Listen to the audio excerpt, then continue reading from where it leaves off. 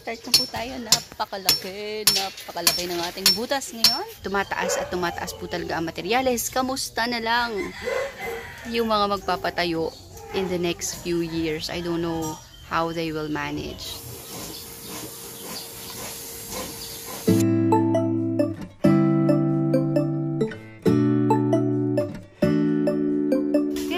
Good morning mga Tangay. Welcome back to our channel. We are here at our project site. Today is the beginning of week 3, actually kahapon, Monday, but I wasn't here. I was editing, so I'll just show you what we're doing for this week. Thank you very much to our sponsors, Lacoste. Joke lang po. Pinolik po yan. Yan po yung ginagamit natin pang forma. Pero kagabi, yung pinakamalaking problema ay ang lakas-lakas po ng ulan. So, what we feared the most happened, no? Nag-bar down po ito. Kaya ngayon naglilimas ang ating team. Pakita muna namin sa inyo kung ano yung mga ginagawa natin ngayon. So this is week 3. Yan na po yung ating tapos na natin. 1, 2, 3, 4, 5, 6, 7, 8, 9. The problem is, kagabi, sobrang lakas ng ulan. Kaya po yung ating bundok ay naguho.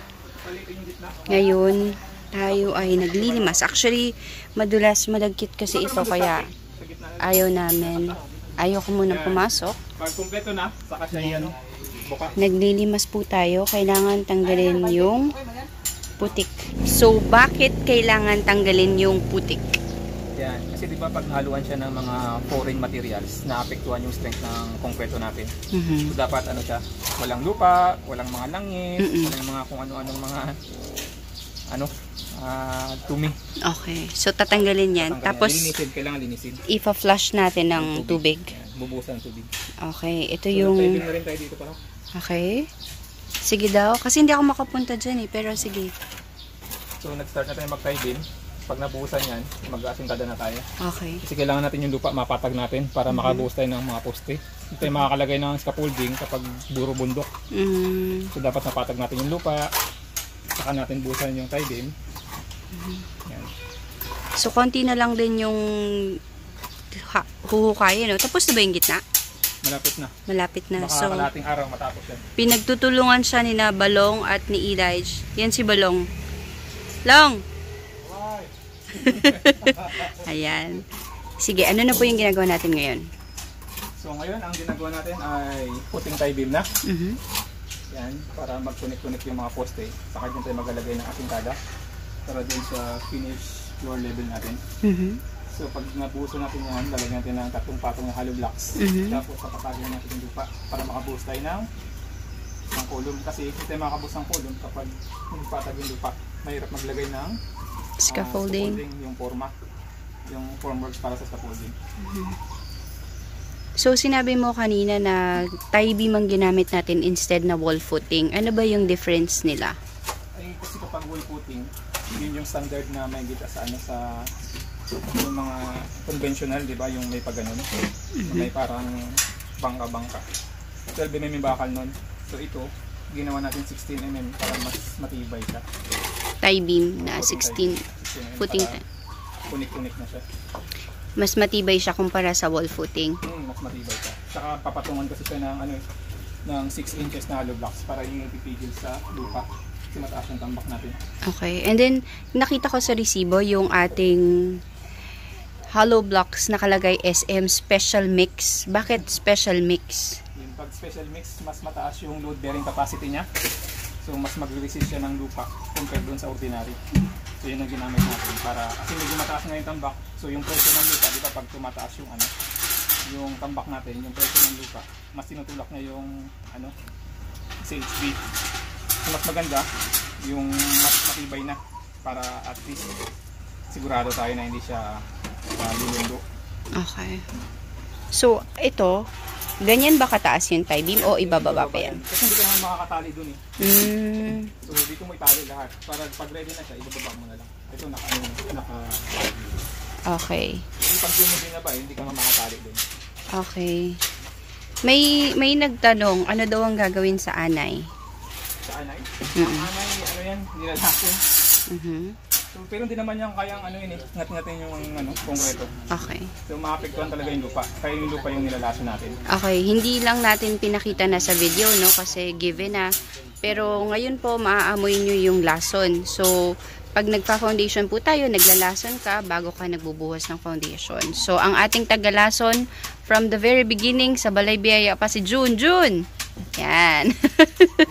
Okay, so yan po ang kanyang gawain. Hindi naman talaga siya 100% na mapuprotektahan ng na anay free. Kasi ang anay talaga dito sa Palawan matindi.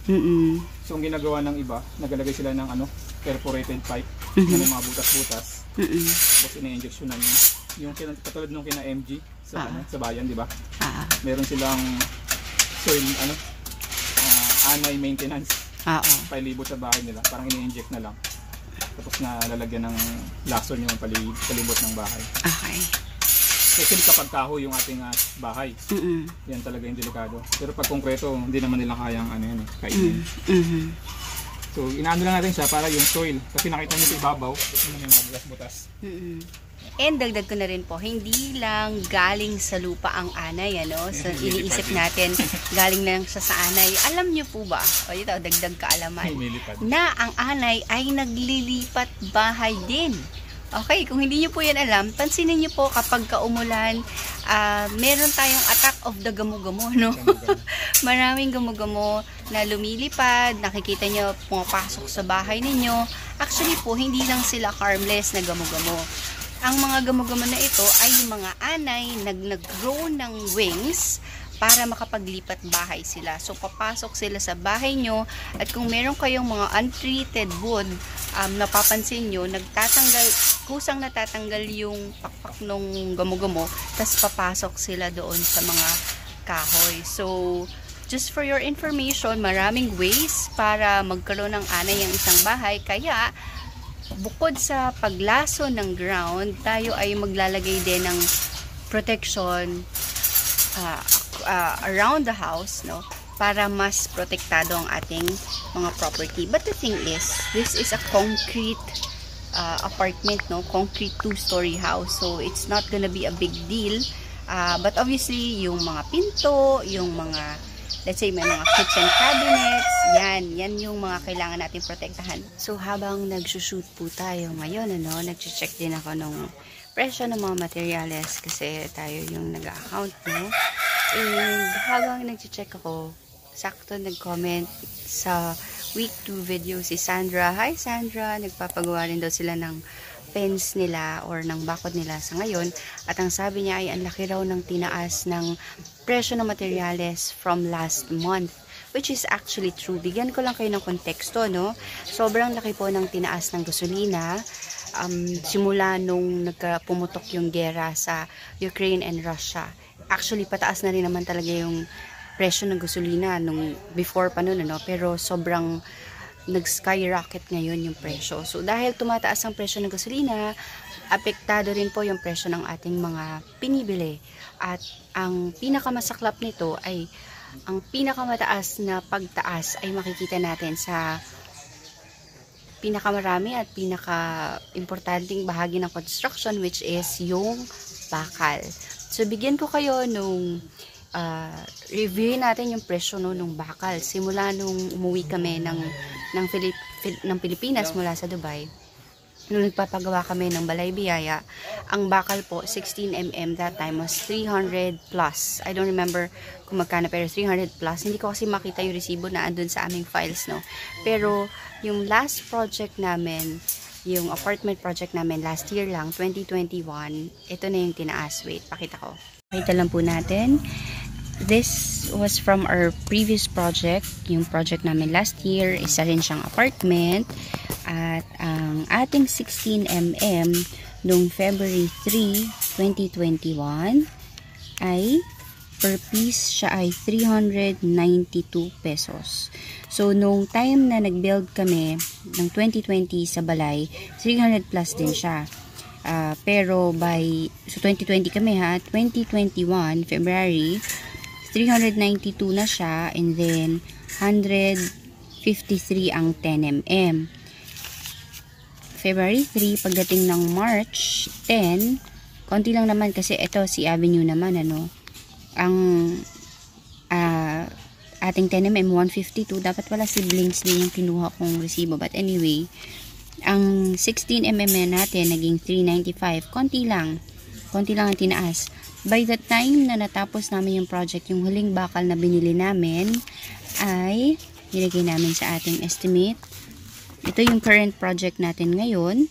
So yung presyo ng huling bakal na binili namin, yun yung ginamit namin dito. Rebar na 16mm.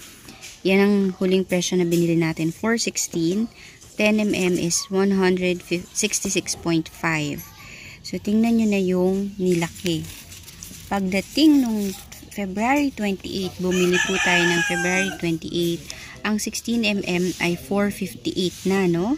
So, tingnan natin, from 416 to 458, and then yung 10mm na 166 naging 179. February 28 lang yan. Okay, pagdating ng March 14, ang atin pong 16mm na 458 nung February 28 ay naging 543 per piece. Ang 10mm ay 179, ngayon ay 212 na. Tataas pa to, no? Dahil syempre tumataas ang gasolina. Pero, nung shinare ko to sa Facebook, sabi ko, sobrang laki ng tinaas ng... Ay, hello sa chinelas.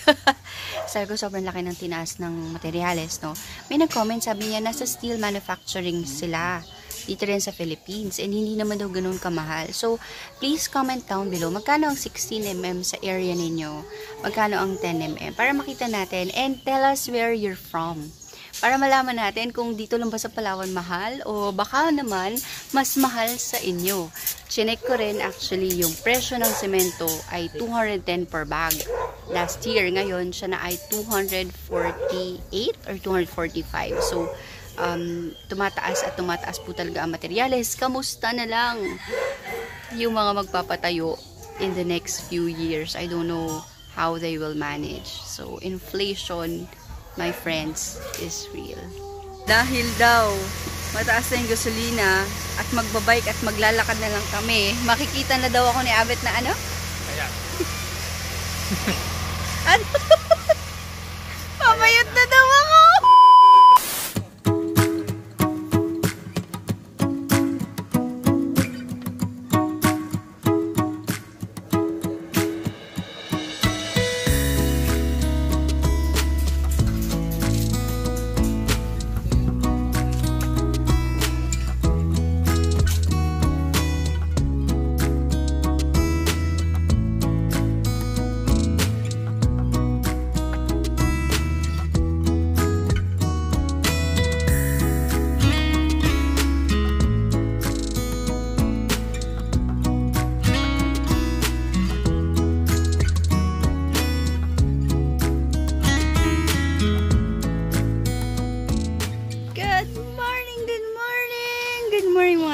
It is early, bright and early here. It's Wednesday. Start na po tayo. Napakalaki ng ating butas ngayon.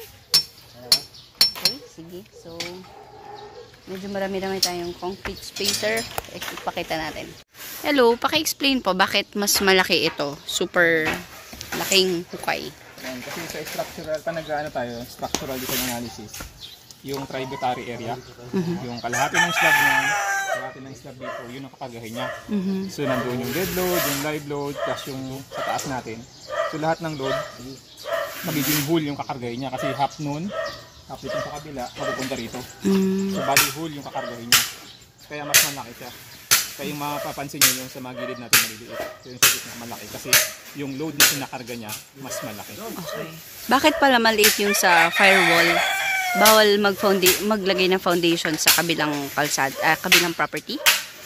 Ito kasi ano to, side, ang tawag diyan ay side shooting.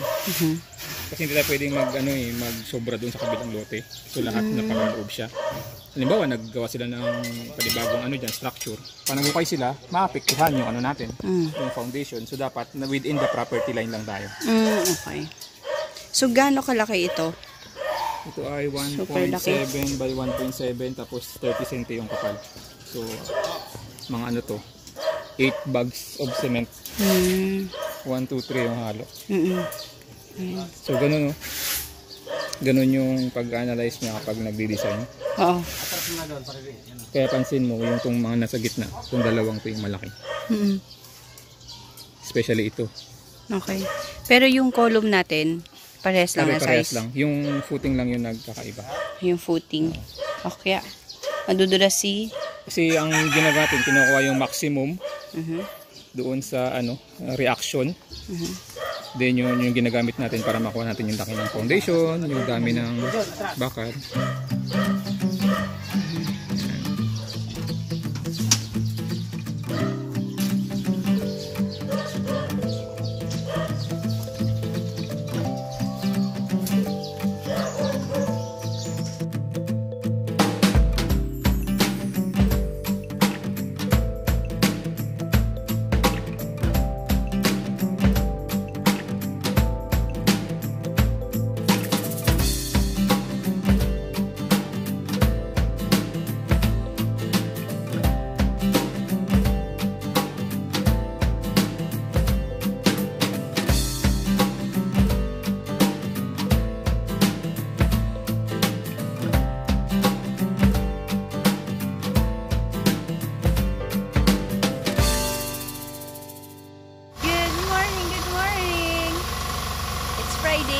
Getting ready to pour concrete. Actually, hindi getting ready. Nag-start na kaming mag-pour ng concrete on our last foundation. Once matuyo yan, init lang po ngayon eh. Once matuyo, maglalagay na tayo ng column neck. At tayo ay magsa-celebrate dahil tapos na tayo sa foundation stage. Medyo na-delay tayo ng konti kasi nawalan tayo ng taga-hukay, yung pakyaw, no? So, okay na rin naman. Patapos na rin naman.